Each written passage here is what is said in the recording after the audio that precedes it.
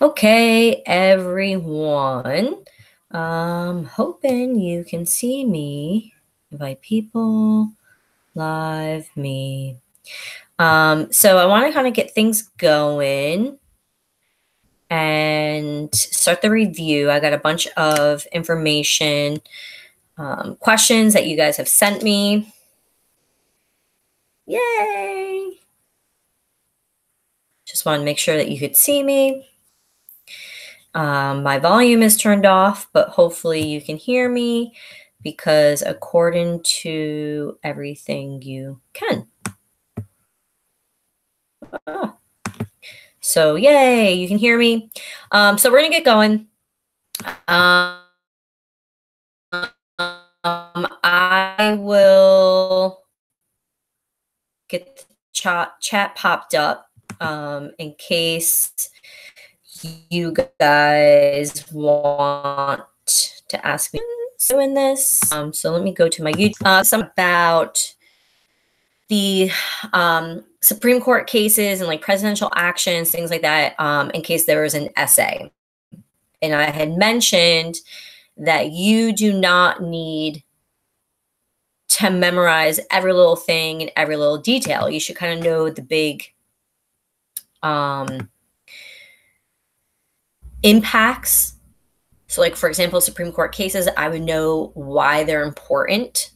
The 6 that are going to be on the midterm. So Marbury versus Madison, McCulloch versus Maryland, Gibson versus Ogden, Worcester versus Georgia, Plessy versus Ferguson, and Dred Scott versus Sanford. You should know why each of those is important. Like, what was the decision? But you should know 2 of them in depth. Here's my chat. Yay, group chat. So if you know 2 of those in depth really well, like what's the historical background of the case? Why is this case happening? What was the Supreme Court decision? And what was the impact? You'd be set for a essay on that. Same thing with presidential actions. You should know 2 really, really well. So Lincoln Emancipation Proclamation or suspension of habeas corpus would be 2 good ones. Jackson, Indian removal. You could do Jefferson, Louisiana Purchase. All those would be really good. So otherwise, I'm going to start going the questions that you have submitted to me. And hopefully I can answer those questions for you and you guys can be set. So the Constitution. I have a whole video on the Constitution. I can post it in the comments here when I post this video. So I'm not going to go super detailed, but you should know the Constitution is the supreme law of the land. Any law that is contradictory to the Constitution is deemed unconstitutional. And that was set up through that process of judicial review, which was clarified by Marbury versus Madison. When it comes to the Constitution, this was created at the Constitutional Convention in response to the weaknesses of the Articles of Confederation. The Articles of Confederation was our first plan of government. It's extremely weak. There's one branch of government, the legislative branch, and they're really ineffective and couldn't really pass any legislation or make any amendments. So the Constitutional Convention is held to create a new plan for government. With this, they practice the idea of federalism, where they're going to split the powers between the state and federal government. So this is where you see concurrent, delegated, and reserved powers come into play. So federalism is a separation of powers between the state and federal government. So we talk about delegated powers. These are powers delegated or given to the federal government. So this could be setting like a national tariff, the power to coin money, to maintain armed forces, to declare war. All of those are examples of delegated powers. These are powers only the federal government has. Powers reserved to the state are powers that only states have. So they are the ones who control and run public elections. They are the ones who will create local governments for towns. They are the ones who make marriage laws. And the concurrent powers are shared powers. These are powers that both the states and federal governments have. So the power to borrow money or the power to collect taxes. And those are ones that they tend to share the most. I wouldn't memorize every delegated, reserved, or concurrent power, but you should recognize that both state and federal governments can collect taxes. Only the federal government can coin money or declare war. And then like elections and marriage laws are run by the state. So I say like, you know, marriage laws are run by the state, which is why for some people, having a federal law that protects same-sex marriages was controversial because people felt that that was a federal government infringing upon states' powers. So that was something that was controversial. So other issues with the Constitution, you should make sure you know that the Constitution really was like this bundle of compromises. You have a number of deals made at the Constitutional Convention, largely about representation. So the Great Compromise, where small states and big states really come together and agree that there's going to be a bicameral legislature or two houses of the government. The House of Representatives will be based on population, which makes the big states happy. And then the Senate, every state gets two, which makes the little states happy. You also had the 3/5 Compromise, where each slave was classified as 3/5 a person for both representation and taxation. And then, of course, they come up with the Electoral College to elect the president. I'll post the video that's really detailed on the Constitution for you guys. You can check it out. But definitely make sure you know that the Constitutional Convention was a bundle of compromises. The Great Compromise is really big. Also keep in mind that there's a big debate over whether or not to ratify or approve the Constitution.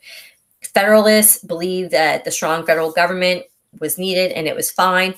But anti-federalists refused to support the Constitution unless a Bill of Rights was added to protect the rights of the people. So the first 10 amendments to the Constitution really focuses on these Bill of Rights that outline our rights, such as freedom of religion, freedom of speech, freedom of press, the right to bear arms, etc. So that was something that was really key. Okay, let me see any other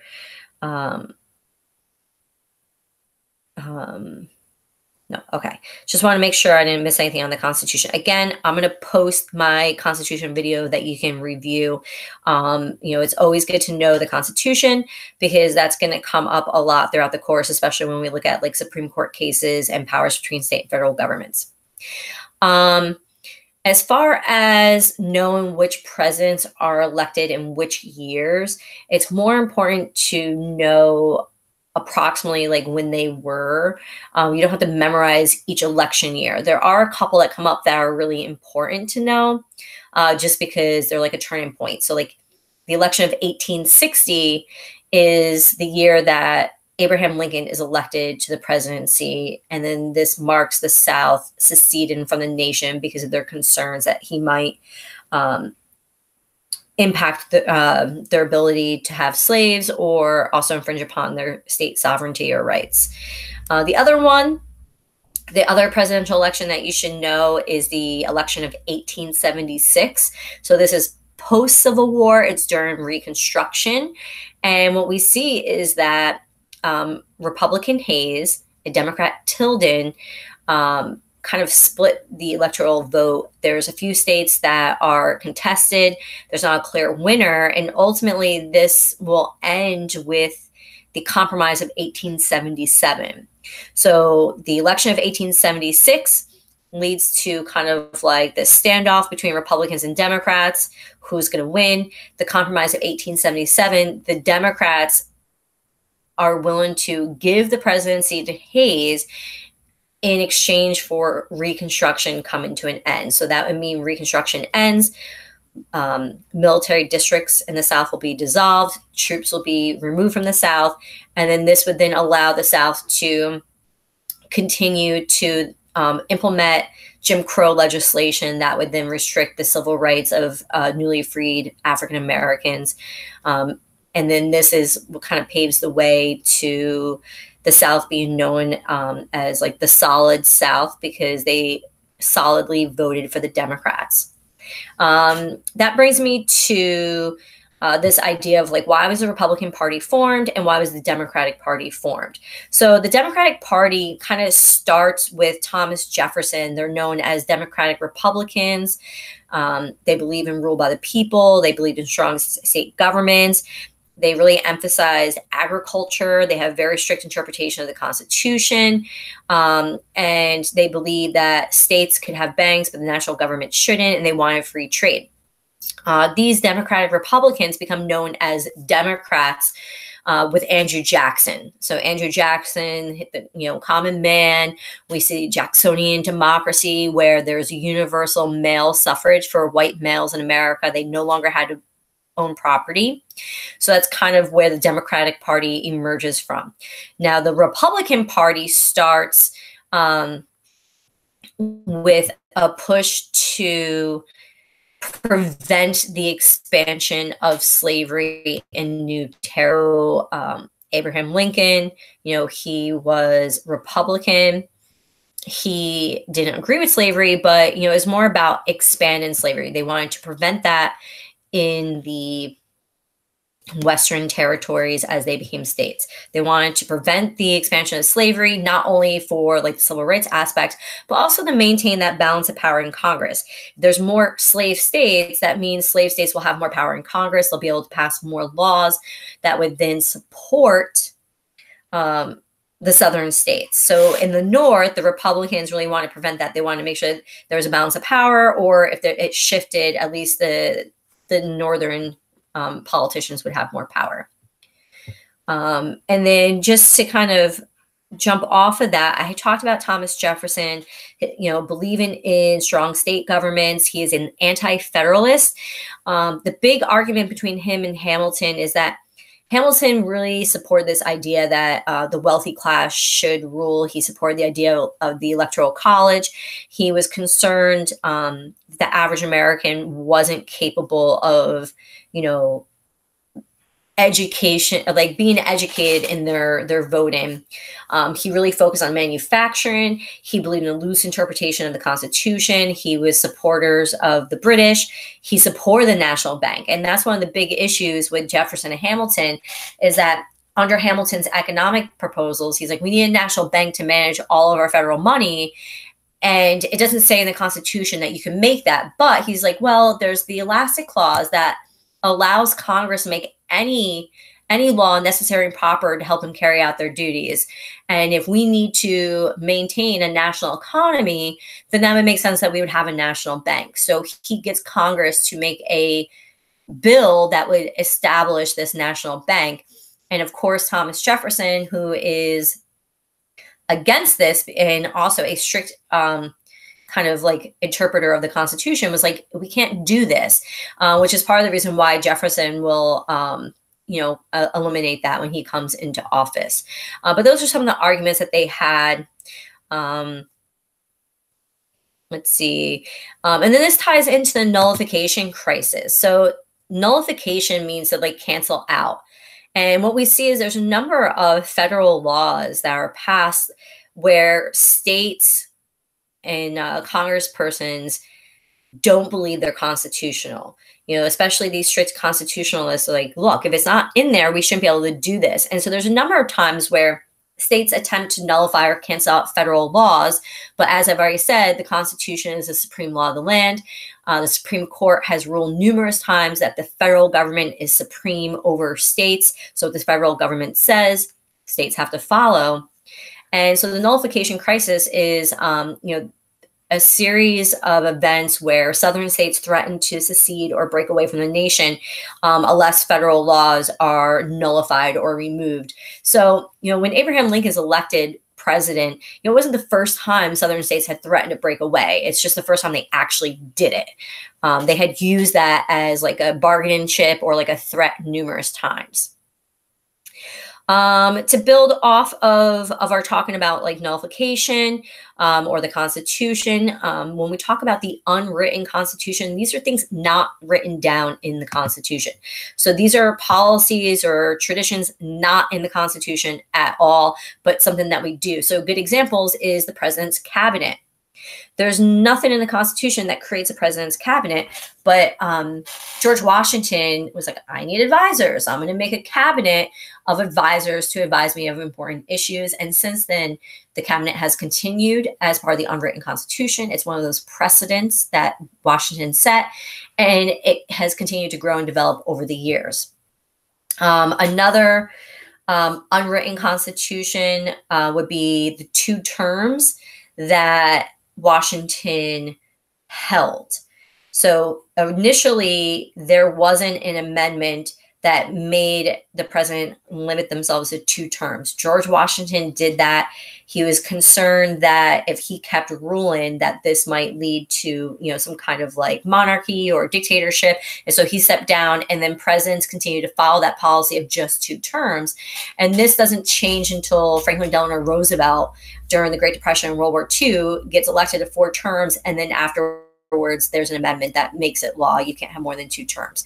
So those are kind of some of the big ones that he does there. So I just don't want to miss any of the questions that you guys had.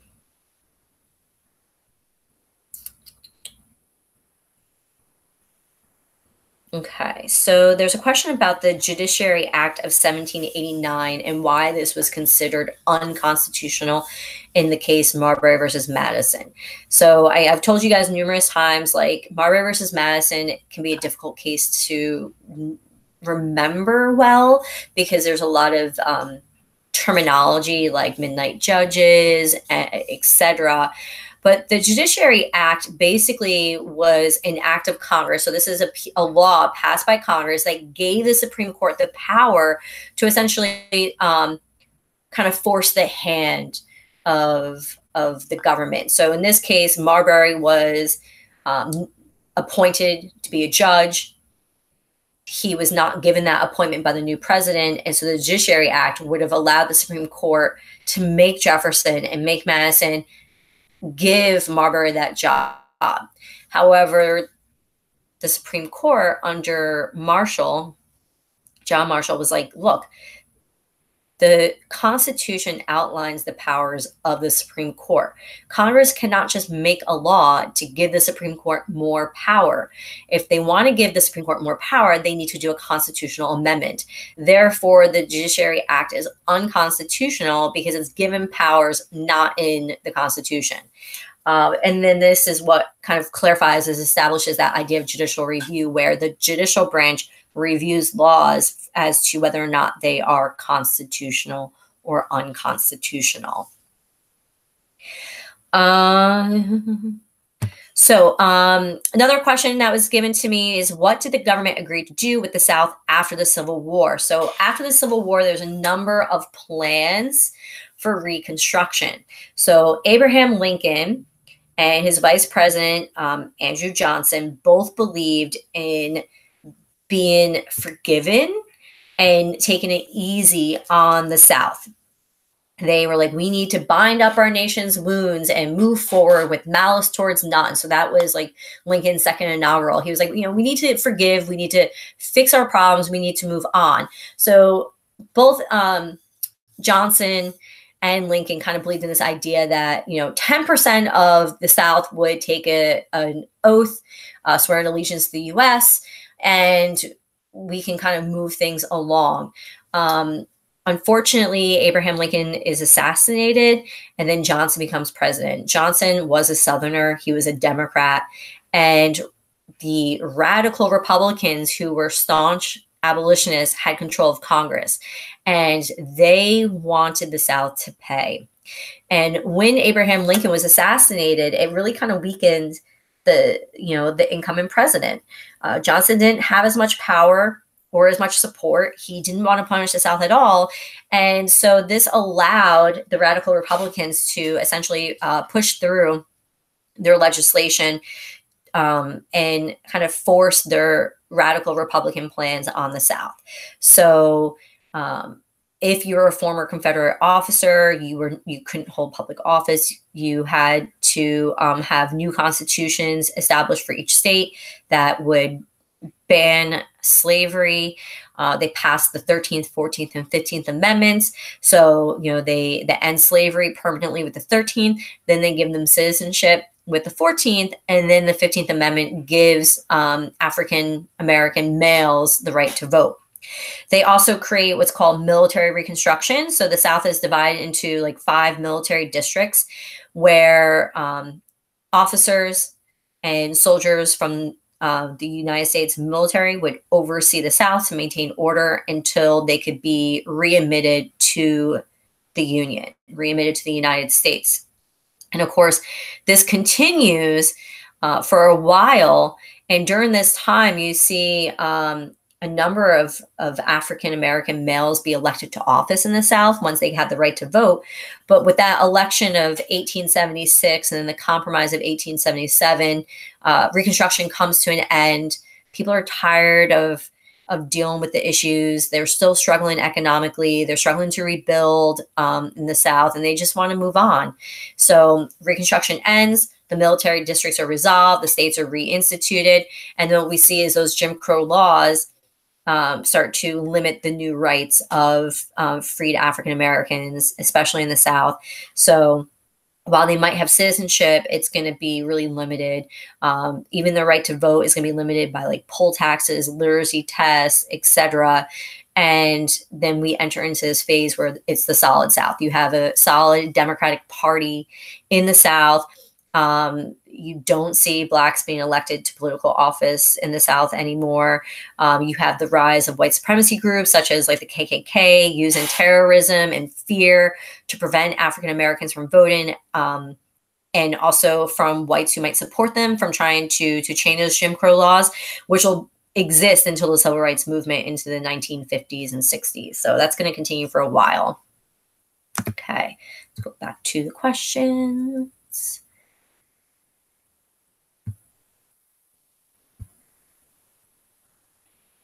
I think that's kind of the big questions that I had.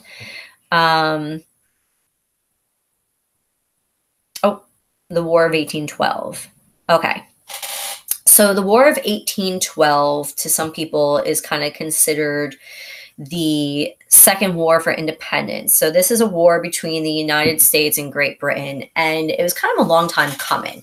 We have George Washington trying to deal with these issues. The British are impressing U.S. sailors. So they're capturing merchant ships that are from the U.S. They're forcing these sailors to then serve in the British military. The Jay's Treaty is constructed under Washington's presidency to try to stop this and try to prevent some of these tensions that are holdovers from the American Revolution. Of course, people are upset by this, especially Thomas Jefferson, who was pro-French. And they're like, why are we making treaties with the British? We just got our independence from them. And then Washington leaves office and John Adams comes in. And we have the French are impressing U.S. sailors as well because they're angry about the Jay's Treaty and the fact that, the U.S. isn't really backing them in these conflicts between France and Great Britain. And the French are like, we helped you get your independence. What gives, man? So John Adams is trying to negotiate an end to the French impressment. And some French agents say, give us $250,000 and we'll talk. To which John Adams is like, no, not going to happen. And of course, this is known as the XYZ affair because Congress didn't believe this was the case. So he gave them the evidence, but had the names blacked out and just wrote XYZ where the names of the French delegates were. So what we see is that there's this continuation of tension, both with the French and the British and the US. Nothing's really resolved. You have John Adams kind of try to clap back with the Aliens and Sedition Acts where he's really targeting French citizens. But of course, Jefferson doesn't like that. So Jefferson becomes president. There's still this tension. Sailors are still being impressed and nothing's really changing.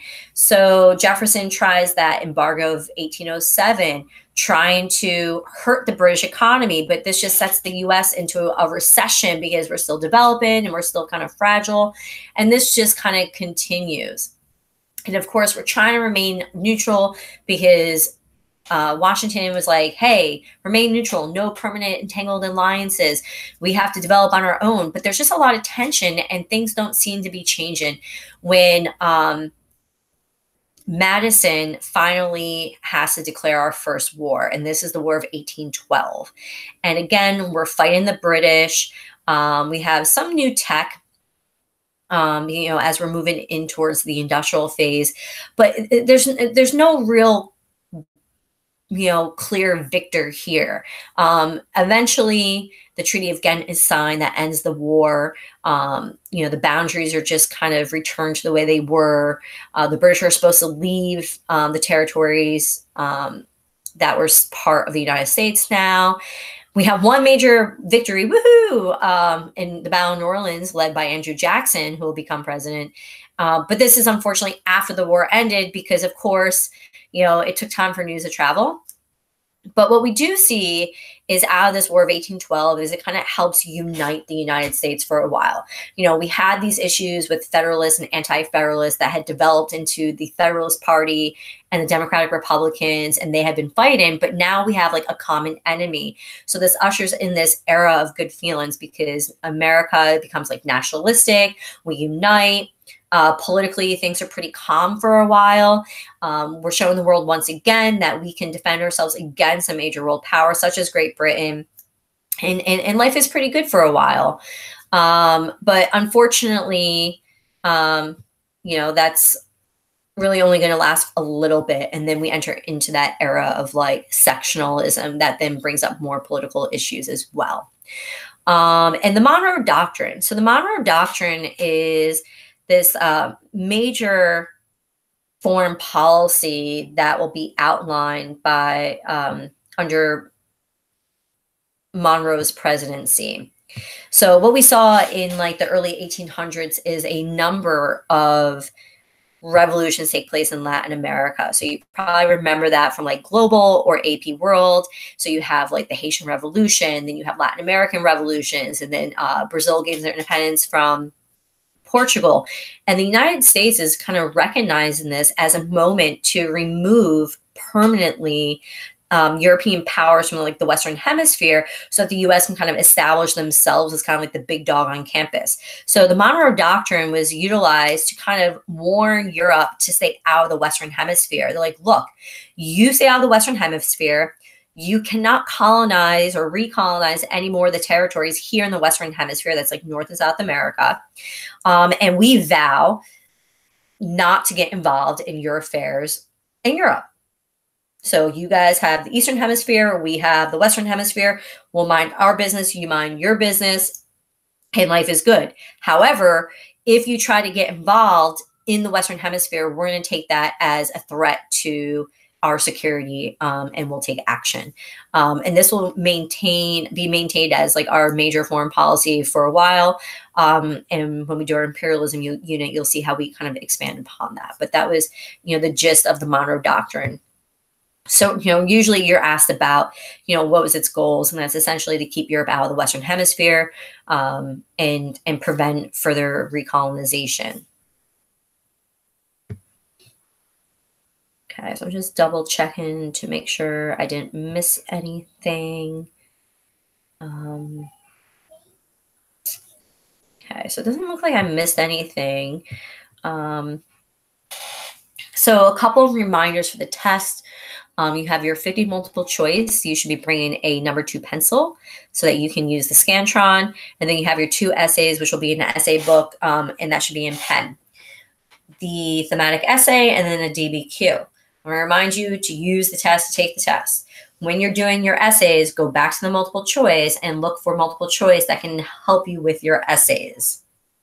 That being said, I have a number of videos that you can access. There's tons of review in Google Classroom as well. I'm going to post this video, and I'll post the Constitution video I've done before in here as well. And then you can kind of go back and re-watch it. Okay, so I will see you guys tomorrow. if you're studying and you come up with anything, you can always shoot me an email and I'll try to respond tomorrow for the test. The rest of the essays are going to be getting returned within the next hour or so. So I think I have 5 left if you haven't gotten your essay back.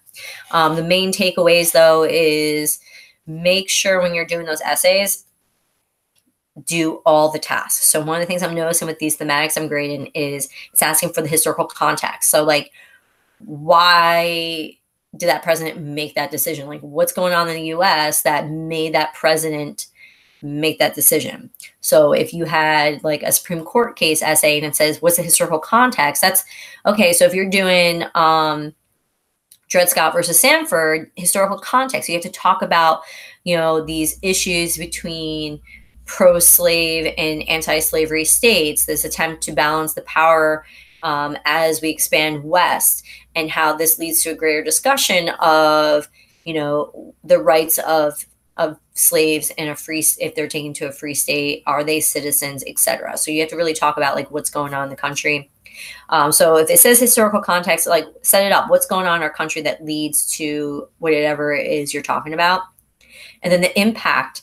Some of you have done a really good job of the historical context, and then the impacts a sentence long, oh, it had positive impacts. Okay, but what are those impacts? If you're spending a paragraph on historical context, you should have a paragraph on the impacts, okay? Try to be specific. That's where using the multiple choice comes in handy. If you can't remember things, go back and look at them. Make sure you have an introduction, your body's conclusion with the DBQ.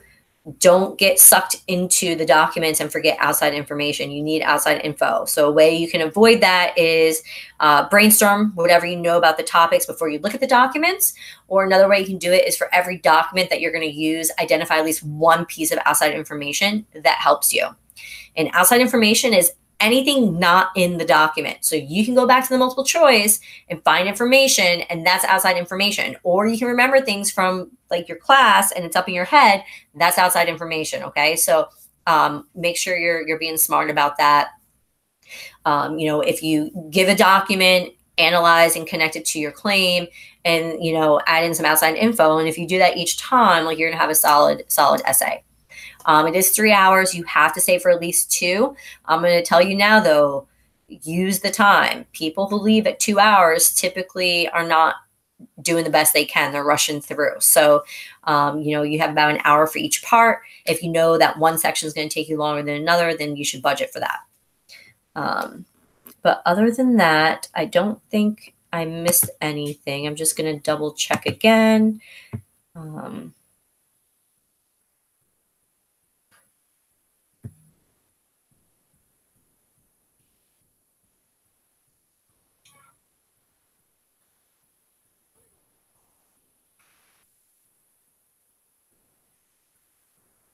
Yeah, looks like that's it. Okay, so that's it. I'm going to go ahead and I'm going to end my Hangout. I'm going to post the archived video. I'm going to link it to the Constitution video. I would definitely check that out. And if you're not certain about those Supreme Court cases or anything else, look at the video I post in Google Classroom. That document is time-stamped. You don't have to watch the whole 2 hours or whatever. Just go to the part of the video you need to. Okay, I'll see you in the morning.